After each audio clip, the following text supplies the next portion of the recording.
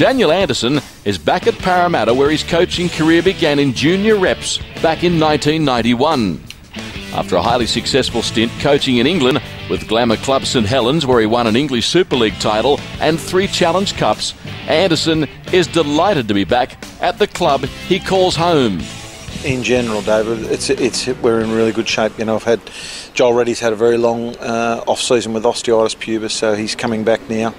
Unfortunately, Junior Paulo ruptured his pectoral about 2 weeks ago, so he's 3 to 4 months in rehab and recovery. Nathan Kalis is a bit of a concern for us now. He had obviously the World Cup, and then he had a break, and he came back in January, and he's had blood poisoning and in hospital with the affected boil, and now he's got a bit of a calf strain, so he hasn't got too much miles in his legs. What have you done that may have been remarkably different here at Parramatta versus the coach previously, and in fact even the coach prior to that? Have you shaken things up very much here? I don't know. I don't know what people have done before me. I just do what I feel is necessary for, if you want, the philosophy or strategy that I have and we have as a group to go forward. You know, I've spoken to the players on the style of footy that we'd like to play this year. If we want to play a certain style, I think you've got to get yourself in a certain physical shape to play a style. So I don't know what anyone's done before. We're just doing what we do now. Fair enough. Eels fans will be hanging off every word you say. You realise watching this right now. What sort of football are they going to play in 2009, and are they prepared sufficiently to execute that? I think we're prepared sufficiently. I'm really happy with the attitude and effort and commitment in training. I can't ask much more.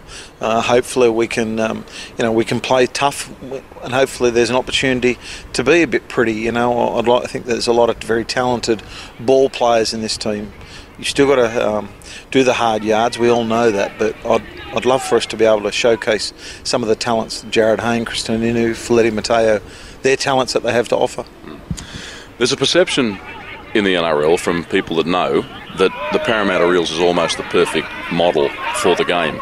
Magnificent home ground, cashed up lease club, massive junior base, great infrastructure in terms of people in key areas. Firstly, do you agree with that? And secondly, are you confident heading into your first season at the helm here that you're going to be in the 8? To answer your first question, it is a fantastic model and a great club. And I've been lucky. I've been in the juniors and I've been an assistant in the seniors, and now I'm back to take charge. And I know it's a tremendous club. So, it is a great model and a great advertisement for our game. And I think if Parramatta are going well, it's fair to say that the Rugby League and the NRL governing body are very happy.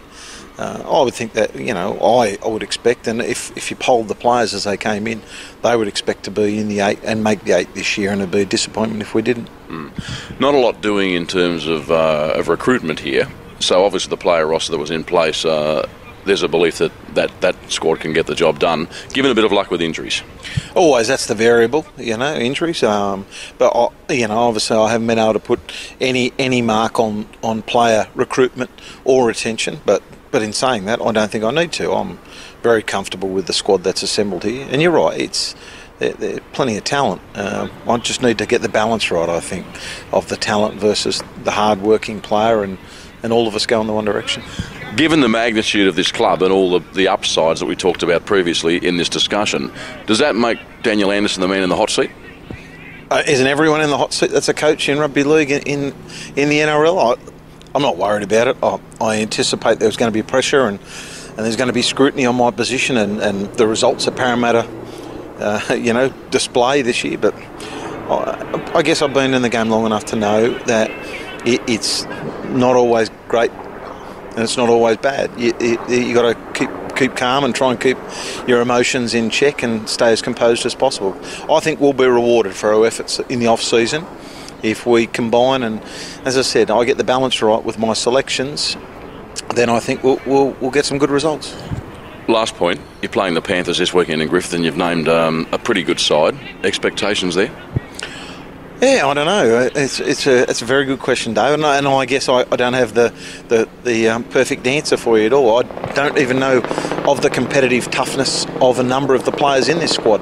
The reason that I've picked a strong team and with a sprinkling of first-grade experience is even though they've played 20 games of first grade, I haven't seen too much of their abilities on the field. So it's a real eye-opener for me, and I'm pretty sure the players will recognise that it's an opportunity to get some credits up with the coach. It's interesting you say my last question was a good question. Does that mean all my others were terrible? No, I thought that last one just made me think more of the others. So, no, I liked all the other questions as well. Nice to see you, mate. See you, David. Yes, Daniel Anderson has a big job to do here at the Eels in 2009, and the Blue and Gold Army will certainly be hoping he can turn the ship around. Let's now on the program have a look at the club's gains and losses approaching the 2009 NRL kickoff. In terms of gains, there are three notable acquisitions: Kevin Kingston, Jeff Robson and Callan Richardson. In the losses department, gone are Mark Riddell, Daniel Wagon and Chad Robertson. As far as the Eels are concerned, there are three pre-season trials. I've already alluded first of those against the Panthers this coming weekend in Griffith.